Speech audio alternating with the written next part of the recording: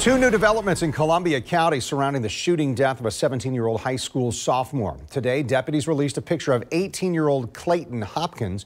Deputies want to talk to Hopkins about what happened. News4JAX reporter Joe McLean is live at Columbia High School. And Joe, the other development in this is added security at schools in that district today.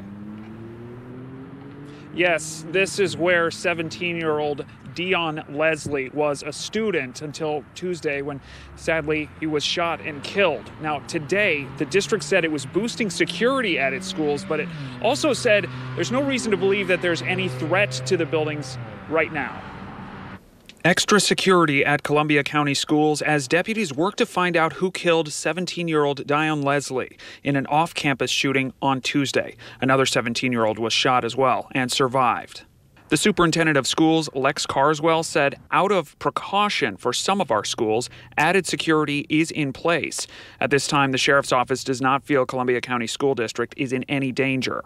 As you can see here, lit candles, flowers, and balloons now decorate the neighborhood watch sign at the intersection where this shooting happened. The intersection where this happened, Lachlan Terrace and Putnam Street, is near 3 local schools.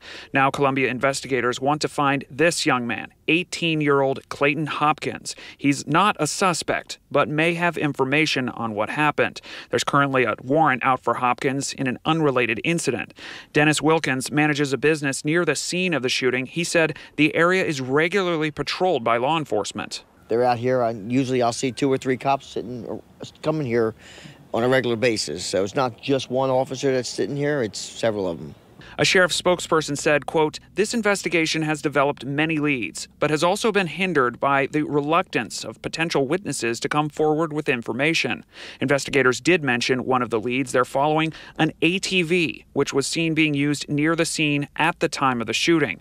The sheriff's office wants the public to reach out with any information about the ATV, about Hopkins' whereabouts, and any other details.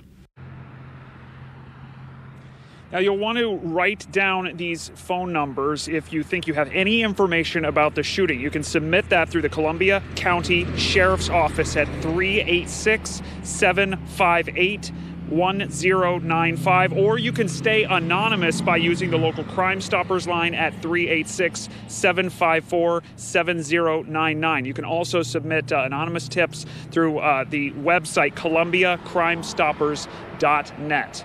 Reporting live tonight, Joe McLean, Channel 4, the local station.